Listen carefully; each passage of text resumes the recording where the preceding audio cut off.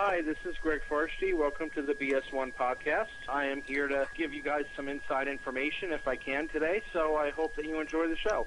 Thank you, Greg. This is Krolix from BIONICLEsector01.com here with the BS1 podcast.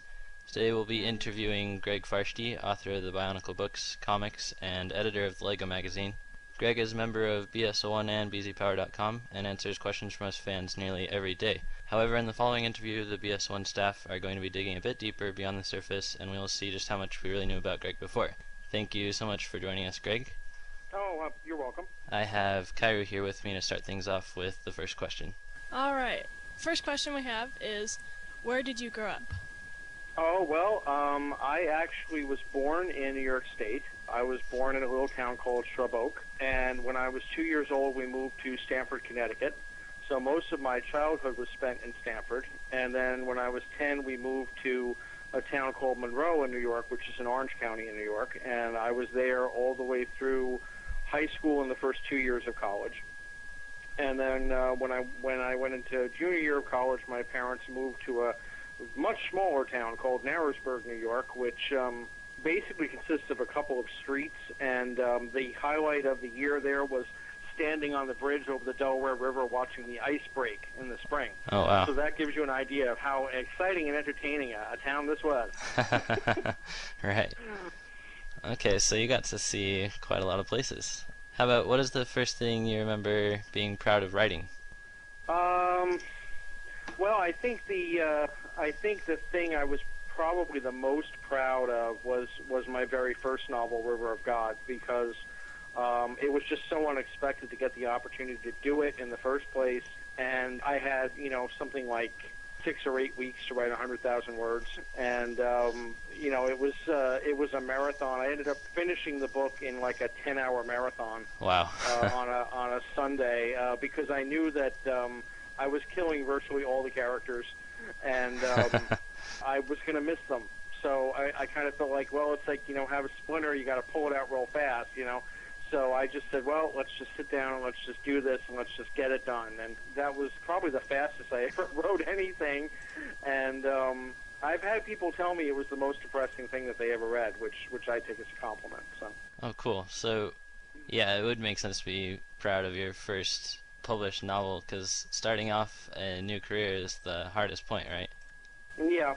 Prior to that, I had basically been doing newspaper reporting and sports writing, and it was great. It gave me a lot of experience. I recommend it whenever I have somebody ask me about, how do I become a writer? I always recommend journalism. But the hard part is that you're writing stuff and it's relevant for that day, but the next day it's in the garbage, you know? And it isn't going to really have an impact beyond the day it comes out. And when I went to West End Games, I got to start doing some game writing, and that was fun, and it was creative, but the novel was just a whole other level of creativity, and so it was a challenge because I remember, when I was asked to do it, I didn't know if I could do it or not. I'd never written anything that long before, and it was a challenge, but it was a lot of fun. It was definitely, it's still a book I like to go back and read. That's neat. Yeah. Speaking of things you read, what kinds of things have you read? Well, most of what I read is nonfiction, actually, because I write fiction all week long. When I was young, I read a lot of Sherlock Holmes as a child. I read a lot of comics. When I was in probably junior high school, I was reading a lot of horror for a while there, and science fiction.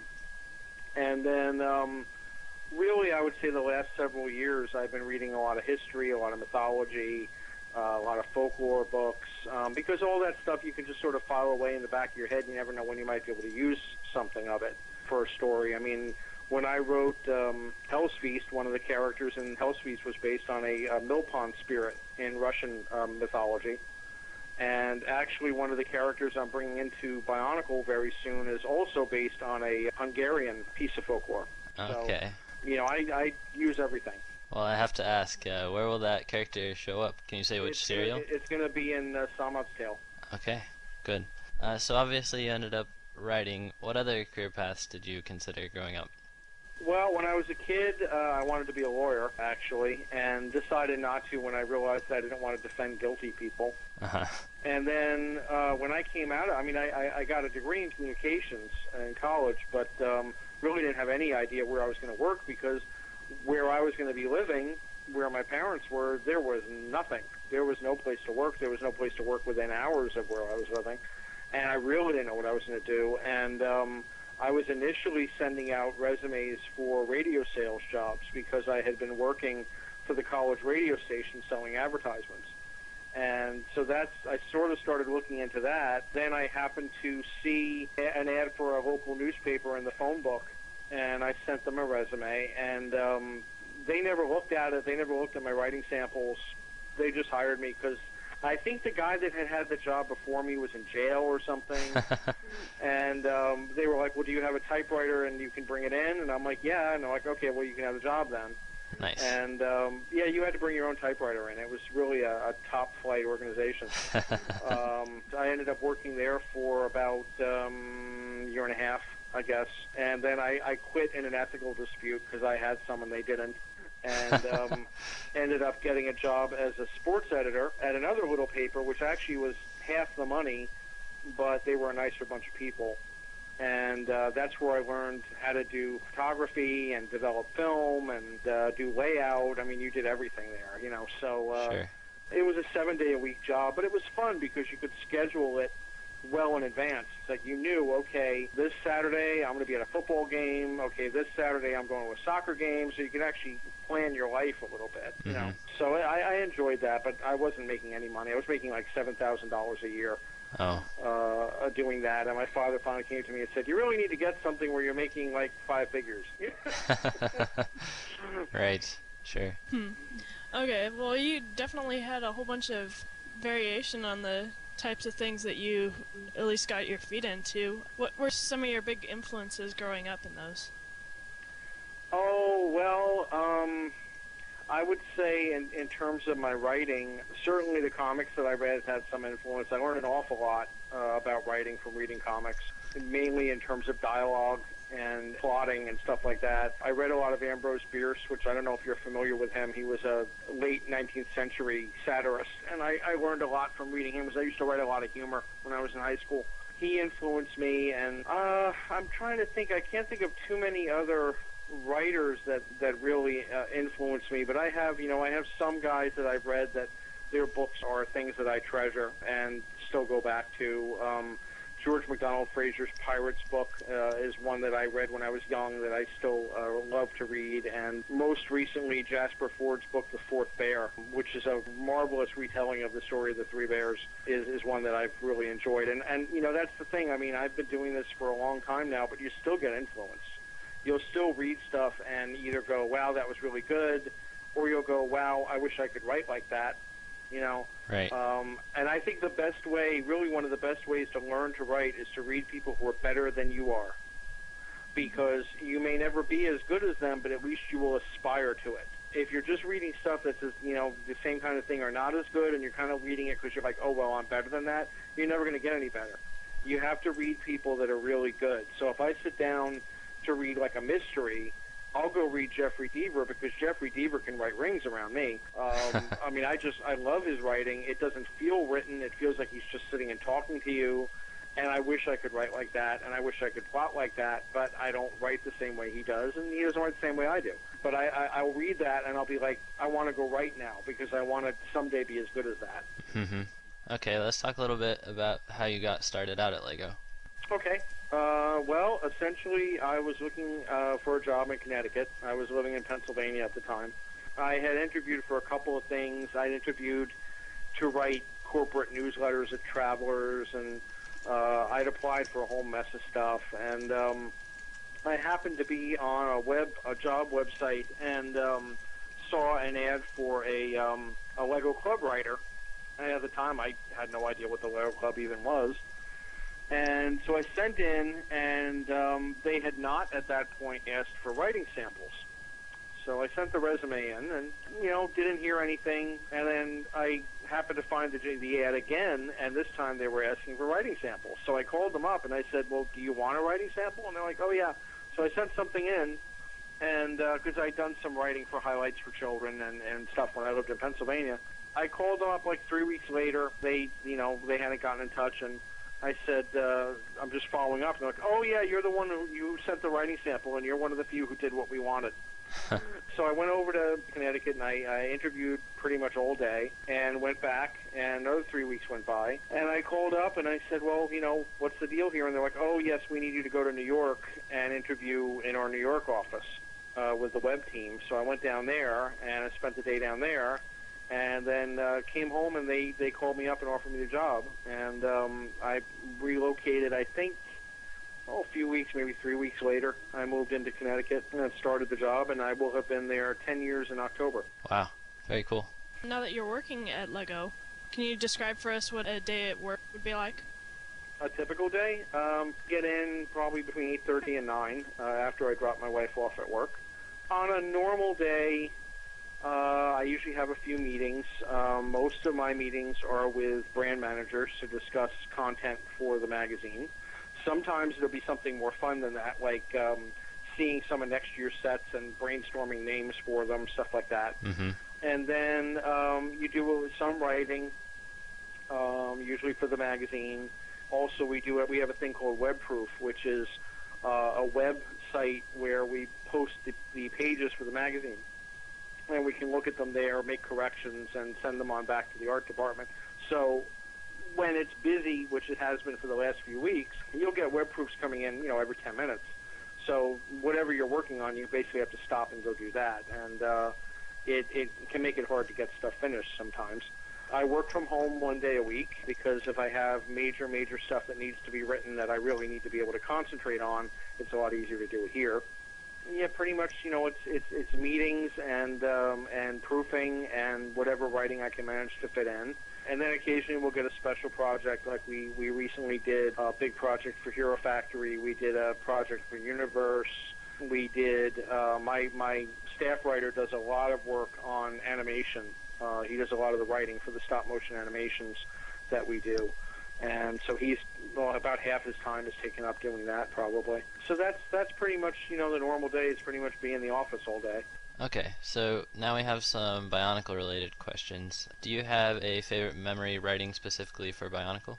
I would probably say Time Trap. People always ask me what was my favorite book, and that was my favorite book, and it was because I knew what I wanted to do with it. I didn't have to try to match, a story Bible because it was sort of an intercession book. I knew what I wanted to do. I was going to only have to deal with a few characters, and I wasn't at all sure that I could do it. I wasn't at all sure I could pull the book off. And when it was finally finished, I was just so happy with the way that it turned out, and I still think it's probably one of the best ones of all of them. There was some stuff, early on that I liked Voyage of Fear. That was one other one that I liked. It was generally the ones that were sort of the bridge books, where it wasn't like the one where we flash back to the Paracas history, Right. Anything that wasn't really part of the main story for that year, where I was just getting to play and have fun, were probably the things I enjoyed the most. Definitely understandable. What would you say was the hardest part? The hardest part of writing for Bionicle was probably the fact that you had so many characters that you had to work in. You had, 25, 30 characters a year, and you're trying to give them all some kind of screen time, and there's just no way to do it. Even with the books, there was just no way to give everybody equal screen time. So some people just fade in the background, and you're kind of left with going, well, why do we even have these characters if we're not going to do anything with them? And occasionally you'd have, like back when we were in, I guess it was 2002, with the Exotoa, I was told, well, don't really do anything with them. We don't, the guy who was running the story team at the time just really didn't like them that much and didn't want me to do anything. And it's like, well, so they sort of got 5 minutes of screen time, and then I had to get rid of them. And, you had to, a lot of times, some of it was fun because it was a challenge. If they'd come and go, well, you need to have, focus on this character this month, and you kind of have to change the story to do that. But I think just having to introduce so many characters every year and, make them all interesting and cram so many of them into the storyline was hard. And I think that's why, you do get people complaining about the lack of characterization. And it's basically because you've got 25 characters and a limited amount of space. Right. And it's just not impossible with 20,000 words a book to give them all equal time, and you end up just focusing on a handful of them. Yeah. What would you say was the most rewarding moment in your entire involvement with Bionicle? I think my most rewarding moment was in, I think it was 2003 or 2004. It was the first Comic-Con that I went to. I had come back from lunch, and there was a family there that were from California, and they had come to the con to meet me. And the little boy was autistic. He had Asperger's syndrome. And he was pretty much just, watching the video games and stuff like that. He was kind of just focused on that. His mother was telling me that he just totally was into Bionicle. He knew every word of everything I'd ever written. This was just his thing, and she was so happy because he had been able to make friends at school because he was into something the other kids were into. She was just, they really had wanted to meet me, and they were so glad that they hadn't missed me and all this other stuff. And I spent a lot of time talking to her. Then I had to go back to work, and as they were leaving, the little boy came running over and gave me this big hug. And autistic kids don't generally do that, right. With somebody that they don't even know.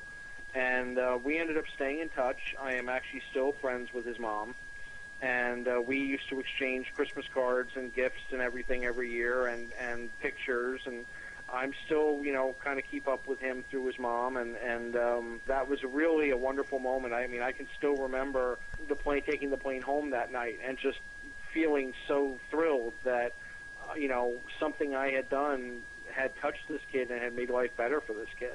Wow. And that was one of the best things about Bionicle, really, above everything else, is that I got to meet so many fans. Yeah. I got to meet so many people that were into it, because a lot of the people, everybody at LEGO is really nice, and they're really passionate about LEGO and passionate about wanting to put out a good product. But a lot of them don't get the chance to ever meet consumers. They don't get to meet the kids that buy the sets. They don't get to meet the people that are into it. I had this good fortune to get to meet hundreds and hundreds and hundreds of Bionicle fans over the last 10 years. And it was incredibly rewarding, and something that I really wouldn't have traded for anything. And I think something that really was a benefit that I had that a lot of the people I work with did not get to have. Yeah, wow, that's really cool. I'm glad we got to talk about that story.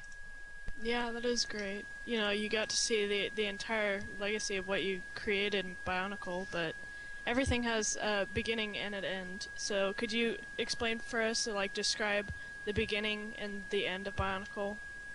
Well, I don't know that much about the beginning because I wasn't working there at the time. I came on board in the very end of 2000, and at that point they were getting ready for the launch of the line. So one of the first things that they had me do was read the story Bible, and the main thing I remember from that was getting to the end and going, "You're going to end it after a year? You're waking up Montanui after a year?" I said, this thing has so much potential. This could be such a big thing. It's so incredibly interesting. Why would you want to end it after a year? Getting the chance to do the comic was a big deal for me because I didn't expect to get to do it. And, of course, 2001, 2002 was such a big thing. I mean, it sold so much better than we expected it to, and it was so incredibly hot for us at the time, and it was just nice to be involved with something that was so popular, Mm-hmm. I mean, I have to say there were more than a few times over the course of the 10 years that we thought it was going to end. I mean, prior to the Rock Sheet coming out in 2003, all we were hearing from the retailers is, well, this is dead, and we're not interested in this anymore, and, whatever. And it was really the Rock Sheet coming out that saved Bionicle at that time. And it had a lot of ups and downs. I mean, it had years when the marketing budget was cut, and so then the sales would go down. And, there were a lot of different times that we weren't sure what was going to happen with it. There were a lot of times that, the story team was really arguing about stuff, and it just wasn't pleasant to be a part of. And there were other times, especially the last few years, when I would be in a room with Christian from our ad agency and Christopher, who was our set designer, and we would just be riffing off each other, coming up with story stuff, just building on each other's ideas, and it was just enormous fun. They were great people to work with. And the ending was very abrupt. We had actually gone over for a meeting to discuss the 2000 10 movie, essentially to review the screen treatment that I'd written before we passed it on to the studio. Right. And, I had flown to Denmark for the meeting, and we were talking about it, and we were, bashing ideas around before the meeting started. And then the meeting started, and the franchise manager said, well, the decision's been made that we're going to end this after 2009, and we're not going to do the second movie, and we have to come up with, another line to take its place. And it was quite a shock for me, and it took a long time for me to get over it. I mean, it was something I'd been so intimately involved with and really had lived and breathed so much that it was very hard to say goodbye to it. Yeah, I'm sure. I didn't really completely understand the reasoning at the time, and it was just very, very upsetting for me. And I'm glad that I'm still getting to do the serials, even though it's sometimes hard to work them in my schedule, but I'm glad I'm still getting to do them. And the fact is that even if they hadn't done them, I probably would have found some way to do something on BZ Power if the company would have let me to keep doing some kind of story, because I wasn't ready to let it go yet. Right. Okay. We're definitely thankful for that. Very true. Okay, we have just one more question here for you today, Greg, and that is, what's in your future? Well, one of the things that's in my future is a baby. Yay! Yes, my wife and I are expecting our first child in September. That's so cool. Which is part of the reason that I've told a few people, well, I may not be able to help you out with this project because I may be way too busy. I'm still, involved with the magazine, the website, Club TV, all the other things that Club is doing. And I've done a little bit of writing for Hero Factory, not too much yet. I've been doing a little bit of stuff for the Polish publisher Amit that's done some of the Bionicle books, and I've gotten to do a little bit of original fiction for them, which was okay. The stuff I've been doing for Lego has largely been just adaptations of the Story Bible or adaptations of stuff other people have written, so I haven't really gotten to be too creative with any of that yet. I actually I had done a little diary entry for one of the villains for the Polish company, and got a very nice email like, oh, this is really good. Oh, we really feel like we know him now. And I'm like, I'm going to get some characterization into this if it kills me.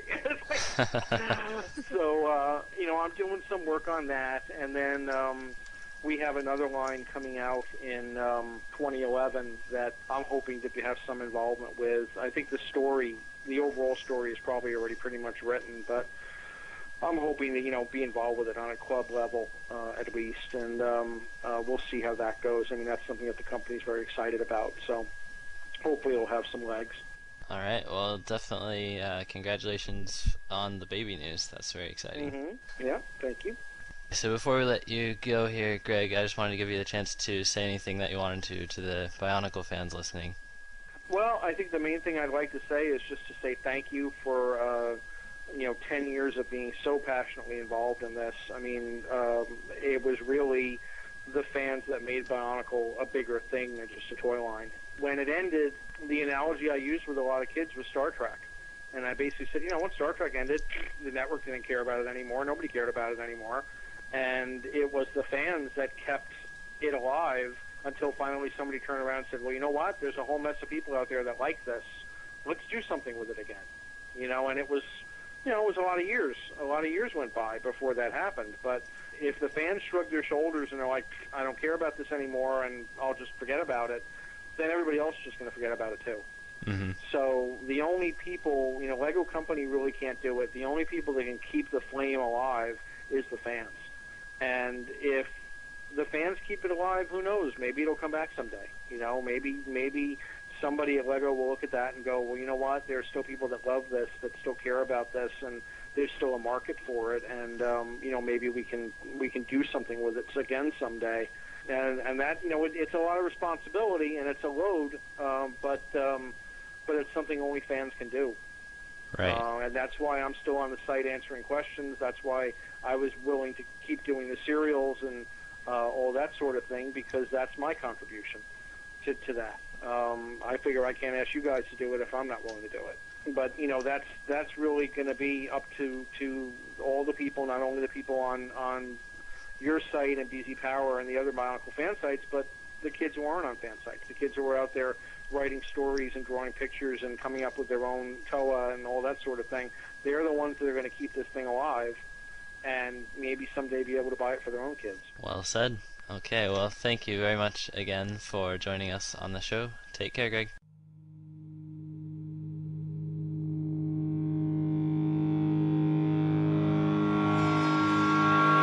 As you're on your way back home, something catch your eyes untold. Fear of darkness lingers here. Tremble as you get the fear. Now you're on the cornerstone, fearing you'll be left alone. Who will lose? Who will prevail? Who will tell the final tale?